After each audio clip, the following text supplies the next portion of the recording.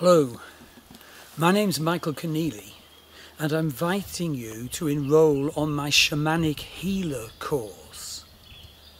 The details are described on my Earthstar Web website. I've been teaching shamanic healing for over 20 years and it is the most wonderful path. It's fully earth-based and yet it's connected to the realms beyond, to the other worlds, where in fact the wellsprings of our life so often lie. It's fully worldwide and you can either do it on an individual basis in correspondence with me or in a group. So you start off quite simply with Shamanic Journeying. So you simply receive two audios. One is a presentation of what a shamanic journey is, and the other is a guided journey. And you develop an ability to become intuitive if you haven't got that already. You develop vision. People do it in different ways. People shouldn't be worried, oh, I'm no good at that. There are, it's quite possible to overcome lack of confidence or blocks. Vision and intuition flower with shamanic journeying. It's not just about journeying. Basically, you go on to learn more empowerment and healing approaches from shamanism. Shamanism is the great ancient root spirituality of mankind. So one early method, for example, is finding a power animal. And when the animal presents itself to you in your journey to seek your power animal, you can then befriend your animal, and your animal will guide and support you and help you grow and share his or her qualities. And of course you can work with more than one power animal. Another wonderful approach is soul retrieval. When we have wounding experiences in life, part of us can be split off because the experience is just too hurtful or disempowering. We can't cope with it, so we blank it off. We pretend it didn't happen even, or at a head level we know it happened, but we can't fully see the implications. It's a split off part of us.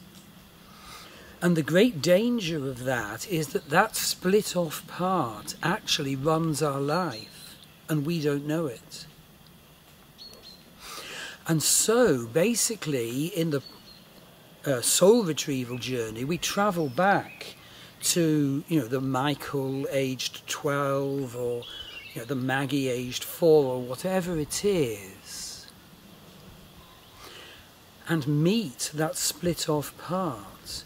And it can take quite a lot of work to convince the split-off part that the split-off part is loved and valued. There are all sorts of ways you can work with this, but the aim is to bring the split-off part back into unity with yourself so that you are living your life and relating to others with that experience inside you. And it becomes a blessing, not a curse. Now, the Shamanic Healer Course is in 2 levels. So the few modules of the first lesson, you're learning techniques just to work on you. But level 2 brings in a new dimension. It works with a few more modules, but this time it's not just working on you. You do that, but you also work with, as it were, a client, maybe your partner or whatever, practicing the technique, practicing healing others. So for each module you do in level 1 or level 2, you correspond with me and we discuss the implications. We can go into wider areas of knowledge. For example, soul retrieval Obviously you can move over while you're doing it into inner child work, and you often need to do this. So the course is certificated, you can take your time doing it. There's a tremendous bonus that I look at your astrology throughout the course, and it's not just your Western astrology.